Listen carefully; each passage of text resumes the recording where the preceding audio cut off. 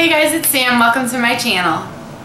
So for those of you who are new to my channel, I just wanted to explain that I am a licensed cosmetologist, and I wanted to do a series on my channel kind of like explaining my photos and the process behind my photos that I post on Instagram, because I do get people asking on there like what formula did you use or how did you do it, because you just see like a crazy transformation and you're like, how did that even happen?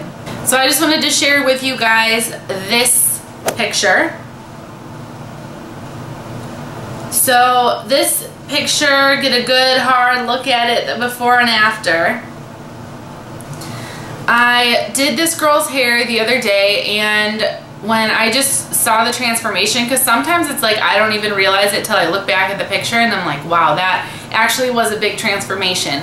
So if you looked at her before picture, let me put it back up here. If you look at her before picture, you can tell her hair is really yellow, very brassy, very golden. She was wanting to get more of a toned down brown. She was actually thinking of just doing one all over color, but one all over color isn't always going to give you the dimension that you want. So I suggested to do more of an ombre. She liked it being a darker shade of blonde, but she wanted some blonde pieces popping through. So she didn't want to go brunette, she still wanted to be blonde, she just wanted some blonde pieces popping through the bottom that were a little bit of an ashier tone. So let me explain this to you guys first. If you're not licensed, if you're not a hairdresser, you're not in beauty school, the way I'm going to explain this could be like a foreign language to you, so I apologize in advance. So basically how I went about doing her hair is we did it as an ombre. So she had like a smudged root about like, you know, a couple inches out. It was probably, I would say, a level 6. So what I did, since I wanted to blend it but still keep the, you know, a darker root, I didn't want to have to go back and lift her again. What we did is we took something that was a level 6 and we deposited it on top. And the way I like to do my ombres, balayage, anything like that, is I do like a teardrop section on the top of their head. So you'll keep the lightness around your face and then there's more depth in the back. So we took that teardrop section and that whole teardrop, like up here, that whole top, and angled down in the back. All of that I did the 6, and of course you go through at an angle. Everything I do for ombre and balayage is done at an angle. It's always angled like this to the away from the face, and same thing in the back of the head. If you go to the back of the head, the way that I work is up like this, up at an angle. I hope you guys could see that, but like it's like at an angle.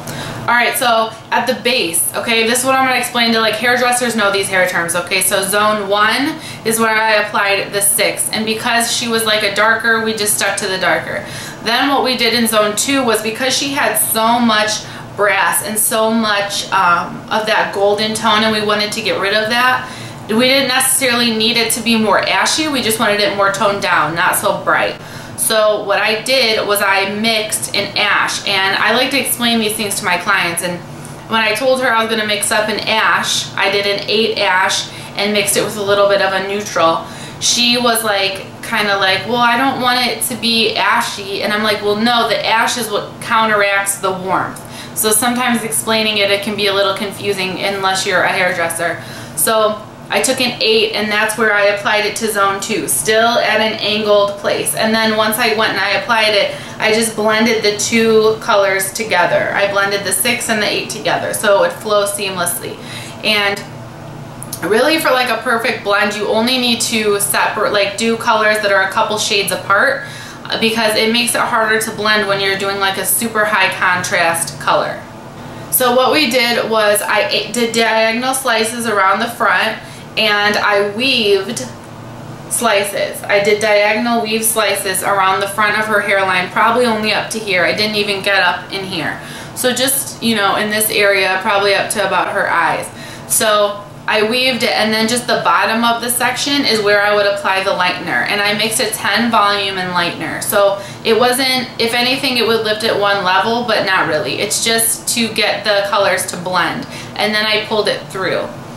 Then when we got into the back, what I did was I only took a couple sections on the bottom and made them blonde. I still wanted to keep that depth, and sometimes what people do is they go too high up in the back with the lightness, and then you don't get that nice angle that you want. and I mixed up a 9T from Redken. I love shades. Redken Shades EQ is the best. If you don't use it, you need to get on it or find a similar line that you can do, but I mean, Redken Shades is it for me. We really did that because I wanted to get her ashy. I wanted the ends an ashier blonde. You don't want to leave it on there too long. I left it on for 2 minutes. I didn't even leave it on for 10. I didn't even leave it on for the full 15 that they recommend. With some shades, I just left it on for 2 minutes and I washed it, because if you leave the 9T on there too long, it will make it way too ashy, just not the color that you want. We shampooed, conditioned, and what gave her hair that really nice shine is that I used It's a 10. I actually have some with me to show you guys. This is It's a 10. It's just a leave-in hair treatment. This is something that I use to protect her hair when we go and we heat style it, but it also adds a shine to the hair, so when we go and we curl it, it looks amazing. So pick up It's a 10 if you don't already have it. Alright guys, so hopefully this video helped you hairstylists out there and people who like this look but don't know how to achieve it. If you aren't following me on Instagram, it is Sammy Scott Styling. I will put it right here, but the link is down below in the description box. Make sure to go follow me. Let me know which ones you guys want me to give you the formulas for, and then I can always direct you back to a video once I make it. Thank you guys so much for following my YouTube channel and subscribing to my channel.